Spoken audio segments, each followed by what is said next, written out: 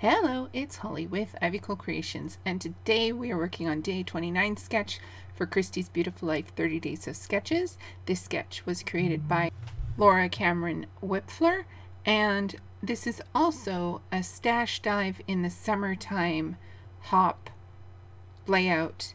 The prompt for the hop was use something that you just had to have but haven't cut into yet. And so what I used was the Minte Papers Better Time collection, and I love these frames. They are amazing, and I instantly wanted to do the layout using them. So I went through and I cut the middles out of all of the frames, and I just used my X-Acto knife and my little cut apart pad and just cut them all out. Originally I was thinking of just doing a couple, but I had something like 12 or 13 photos, and so I decided to just cut all of the frames out and cut them apart. And then Laura has these chevrons and scalloped edges going across the two pages, one at the top and one at the bottom. And I decided to replicate that by taking this other piece of paper and just punching these strips. Each of the colors was on the page, and it was kind of like I think it went green, yellow, blue, pink. And so I just cut them apart so that I could get physical pieces instead of a flat page. And I punched each set of colors in a specific with a specific punch. And so I used my little mini scallop for the yellow, and I'm using this Martha Stewart like doily punch for the blue and eventually the pink as well. And then I have a big 2-inch punch that I use for my green paper. And I just really wanted the different sizes because I wanted it to be layered, like smallest to biggest kind of thing on the page. Once I laid all of the strips down, I then decided that my frames needed a bit more darkening. So I did use a vintage photo distress oxide and go all the way around the layout and then around each frame as well, and some on the inside, just so that I could get a little bit more depth and a bit more warmth into some of these really white frames. I then proceeded to use double-sided tape on every frame around the edges of the frame and frame each photo.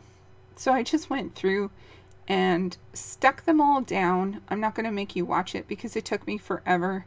This layout, I think, originally took me about 2 or 3 hours, somewhere in that vicinity, 2.5 hours, something like that.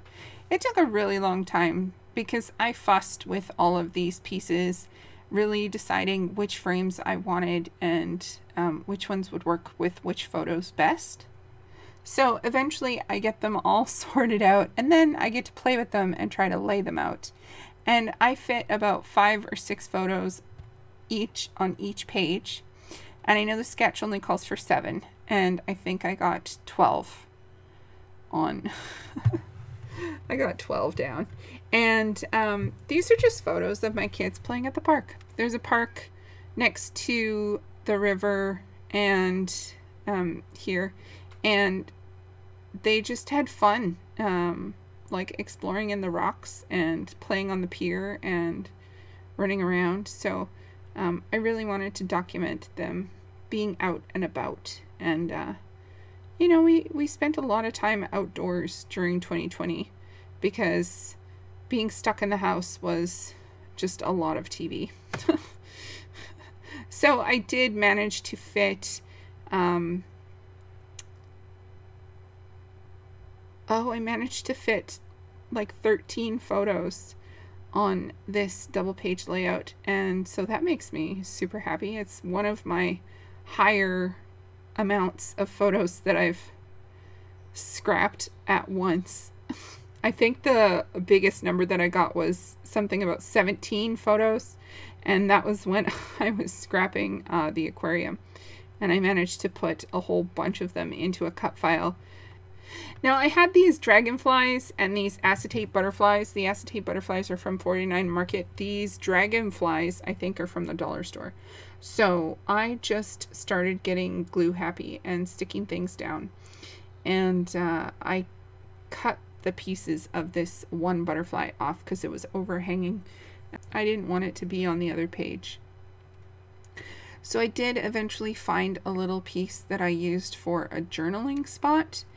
And I started looking at the pages as individual pages, and then eventually I tried to figure out where to put clusters, because it's hard to put clusters on things when there are so many photos, because usually you're doing either a grid layout or very linear, so that you know, so that you can fit the maximum amount on. And I was really having a hard time trying to figure out where to put clusters. And I just used the butterflies basically. And then I decided to add some flowers because it was looking a little empty and a little scattered. I'm not a fan of like the just randomly scattered things everywhere.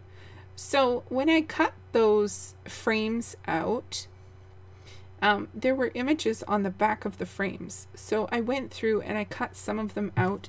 There were 2 birds and like 2 or 3 floral clusters.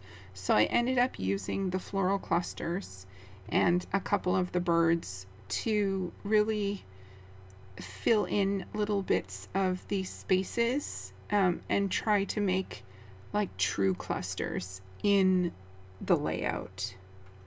That was the part that I found the most difficult, was just trying to create the cluster spaces, especially since I was gluing things down. I wasn't just using ATG or like trying to stick it anywhere. I was like permanently gluing things. So I started using some halfback pearls and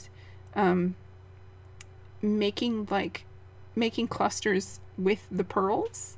And then I went in and I found my halfback pearls in gold, and I just started sticking them down, and that started making things look like a cohesive grouping, and I was a lot happier with it once I was finished with this.